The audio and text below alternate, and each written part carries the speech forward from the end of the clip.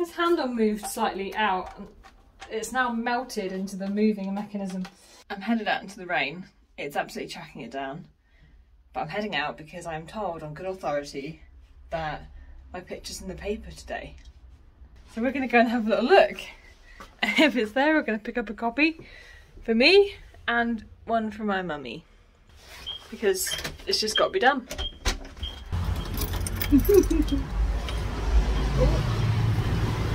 So rainy. See that a friend has just texted me a photo. It's probably of the newspaper. But I'm not going to look at it because I don't want it to spoil my surprise. I want to see it myself first. I wonder if it's sold in here.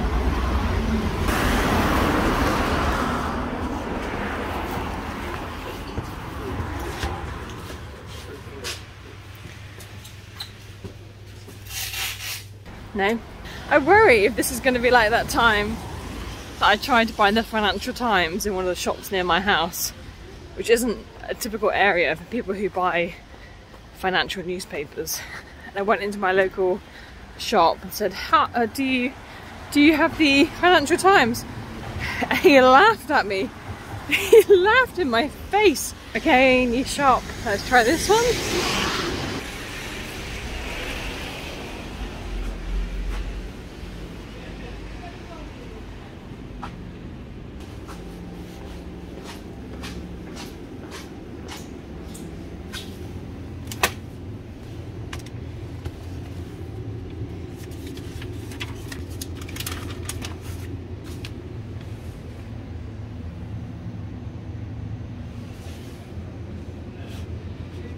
I'm home and I have 2 copies of this paper. I can't believe I'm in an actual newspaper. I've obviously had stuff published online before, but there's something that feels a bit different by having it in print. So I've kept a copy for me and a copy for my mum. I also shared about it on my social media today and just added a little bit of context, a little bit of correction actually to some of the things that were quoted, because there was a little bit of creative license with some of the direct quotes that were not exactly what I said. So I just give a couple of updates. None of it was seriously wrong. There was just a couple of bits that wasn't quite what I said. And you know, language is powerful. Language is important. So it's important to me that if someone is quoting me, that they are quoting me accurately. Anyway, I guess I ought to do a project today. Let me show you what we're going to be working on. Today we're going to do a little DIY from this little alleyway. Here is a little pile at the bottom that has a collection of objects that I've been saving. These are things that I need to keep safe because I need to do particular jobs with them. So this is something that needs to be hung in the garden for my hose. This is a blind that needs to be put up. These are some brackets that need to go outside. So I put everything in one place so that I don't lose it. These are some hooks that I want to put up in my little hallway near my front door. Luckily I'm able to find them because they're in my little special place.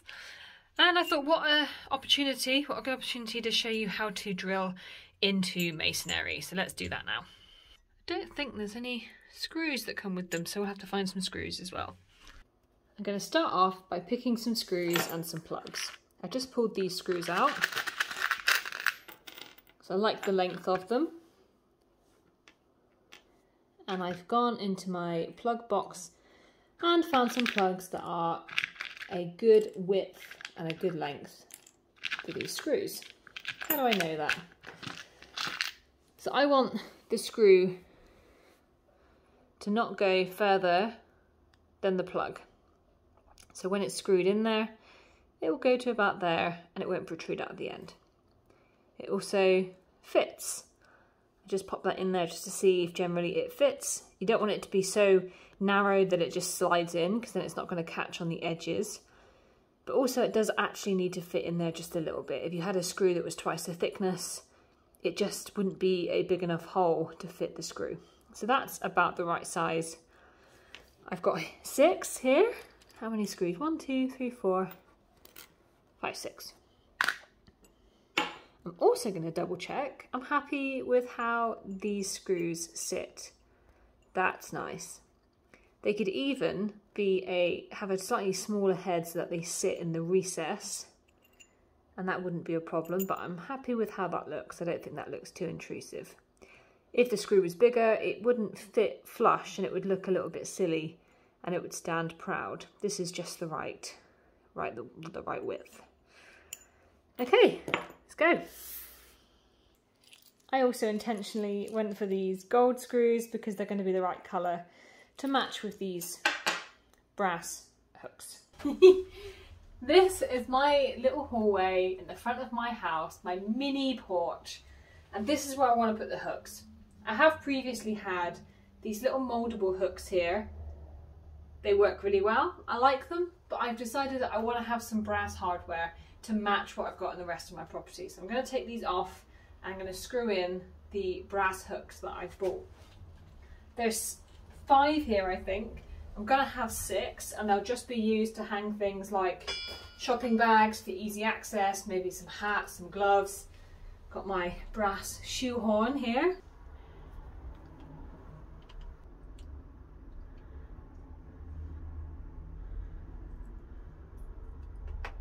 It's amazing how easily they come off given how strong they are. That's been up there for over a year. Let's do another one. Oops. Looks like I should have used the blade all the way through. That's my fault. I have to get some paint and sort that out. Before you start drilling into a wall, any wall, you want to double check that there's not any wires behind there or anything that you shouldn't be drilling into. I actually happen to know what's behind this wall. That is the case with a lot of my house because I've put up stud walls throughout most of the house, so I have seen what's behind and I know there's no wires. And typically in a porch like this, you wouldn't have electrics behind the wall, but you never know what people might have done before you moved in. And so it's still a good idea to check with a stud finder, with a metal detector, to see what's behind your wall. And this will make a little beeping sound when it detects metal. So that could be indicating that there's some wires there, or it could be that there's a stud behind the wall and it's picking up the little nails or the screws that are used to keep that board in place. Guide it along.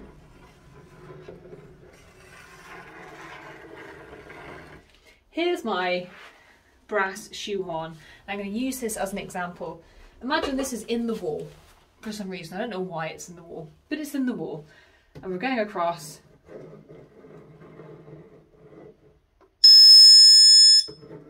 See? Because it knows it's metal. It's picking up the metal. It even picks it up about an inch away from where it's actually sitting. That means that you don't get close to drilling in the wrong place. So I can certainly recommend one of these. They're really helpful. You don't have to pick up an expensive one. I think this was about $6.99 or something like that. You might expect to find wires going in these sorts of directions from a light switch like this. So let's try it. Let's see when it activates.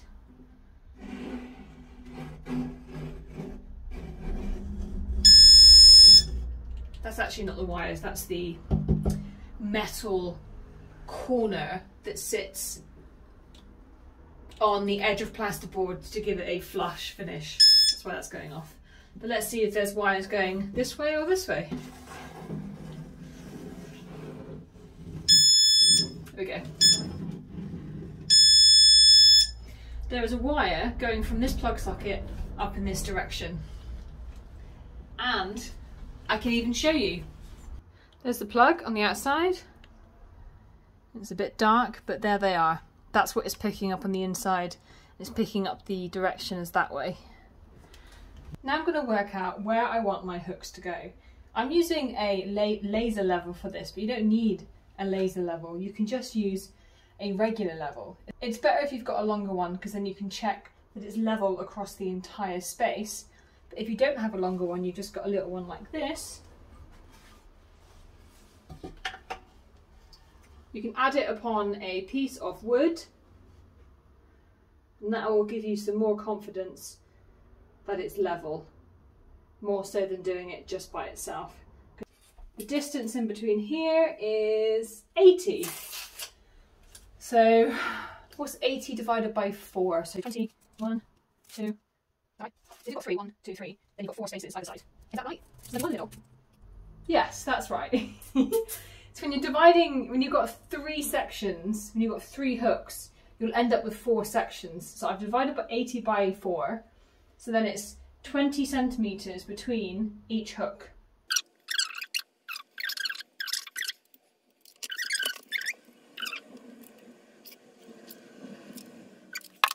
I've covered this before in one of my videos, but a question I have often is, how do you know what drill bit to use for what size plugs? That's the drill bit, that's the plug. And the answer to that is actually quite simple. They often tell you the size of the plug on the plug, the same with the drill bit. Now these are both a size 6 and you want to find a matching number. If you've had a drill bit for a little while, sometimes the number can be rubbed off, but see if you can try and find it. And if you can't find a number on either, you can sort of measure them against each other. So there I'm just using the top end of this masonry drill bit, which has the little arrowhead on the top. That's the widest part and that's the part you want to measure. And I'm just popping my plug on top of that to check they're about the same width. It can be, you don't want this to be any wider than the plug because it's going to make a hole that's too big. By tapping on this wall, I know that this is masonry, and that's why I'm using this masonry bit. This bit with the little hammerhead is designed for drilling into stone and brick and such like.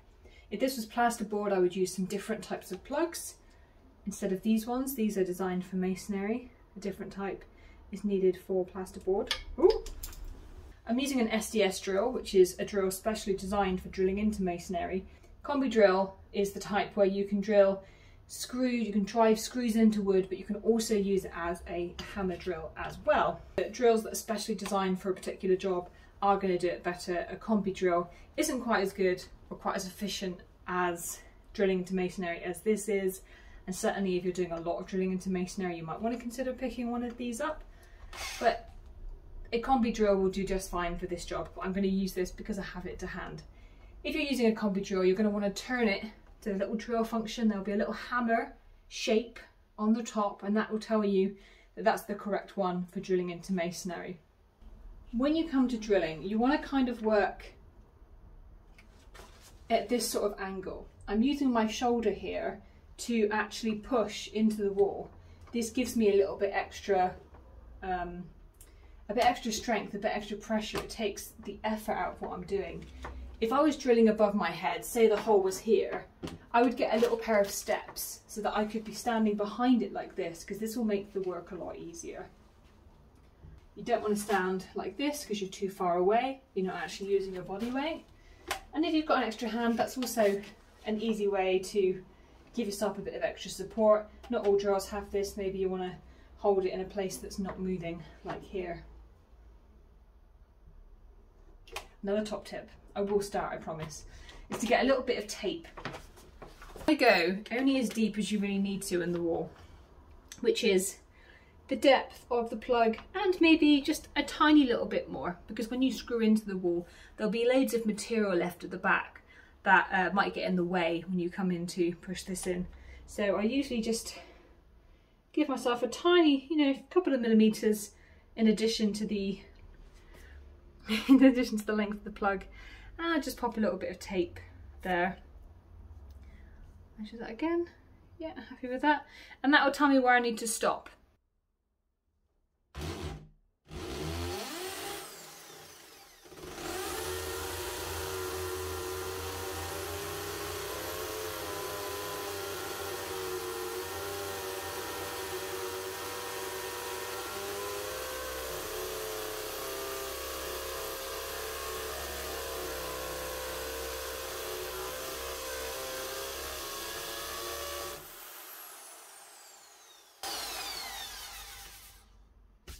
What a mess.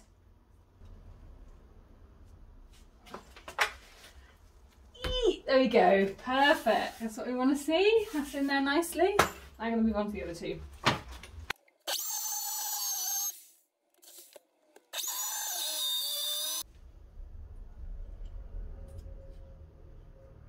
I'm going to clean the wall because I've made a terrible mess. It's handle moved slightly out. It's now melted into the moving mechanism. It's a bit silly. That's what happens when you're not paying attention.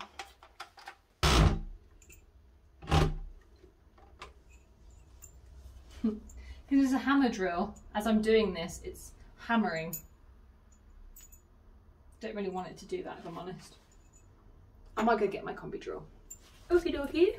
I've got my impact driver instead. This is the perfect tool for what I'm doing right here.